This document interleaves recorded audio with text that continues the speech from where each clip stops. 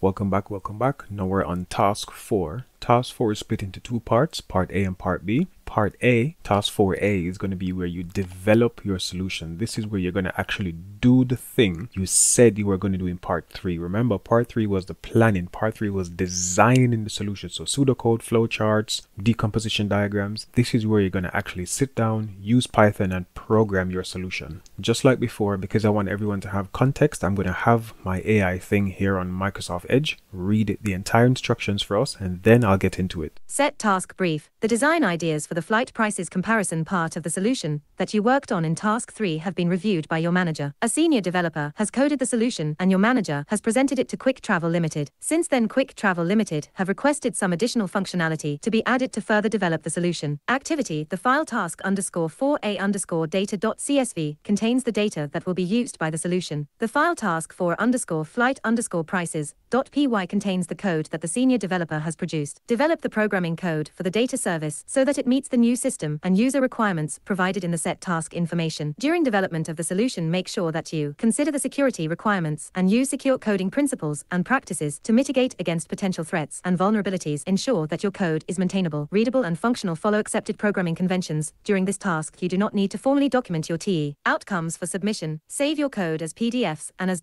.text files. Save a working version of your solution as a .py file. All files should be saved in your folder for submission. Use this naming convention: task 4 code, _registration number, surname, first letter of first name. You may use any appropriate folder structure and naming convention to save the working version of the solution. Set task information. Quick Travel Limited has provided updated system requirements. The updated requirements are: the existing code provided allows users to select a destination and compare the pricing of flights from different airlines to that destination for a specified period of time. The solution must also identify trends and patterns over time for the most popular destinations, commission earned from sales from different airlines. The solution must be secure. Quick Travel Limited have also provided user requirements for the solution. These are: be easy to use, display information in a meaningful way, make use of appropriate textual, numerical, and graphical output in a way that would be relevant to the end user. Quick Travel Limited has requested the following specific functionalities for the flight prices comparison solution: trend analysis, identify trends and patterns in flight prices over time; security, ensure the solution is secure; user-friendly interface, make the solution easy to use; meaningful display the information in a meaningful way. In the task 4A folder, so if you go back to your main folder structure, if you go into task 4A, you'll be greeted with 3 files.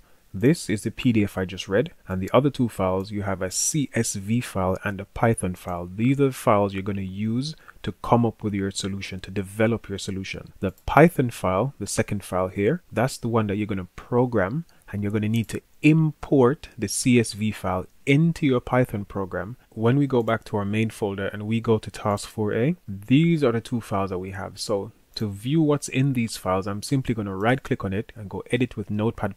You might have a different option, so just open it so you can view it. You don't need to mess with anything in this file. Don't edit anything in this file directly. Whatever you need to do with this file, you need to open it from your Python environment. So you need to import the CSV file and work with it that way. Don't add any information to it whatsoever. I'm going to close this because we don't really need to mess with this. Then I'm going to go to my Python file. I'm going to do exactly the same thing. Right click, edit with Notepad. So this is what the Python file looks like at the moment. It has exactly 107 lines of code, and if you go through it, you'll start to see what the person before you has done. Now you need to go back, read the requirements again, and do exactly what you've been asked to do. I'm not going to do this for this solution. Number one, it's going to take me too long. Number two, the code is going to change every single year. You're never going to get the same thing, but what you might get is you might get the same type of task where you have to import a CSV file and do some fancy stuff with it. What I would suggest is that you guys go away, learn Python, look at the code that you've been given here, learn how to import files, learn how to visualize data. It's probably going to be, you're most likely going to be using something called Matplotlib, and there's also another one called Pandas.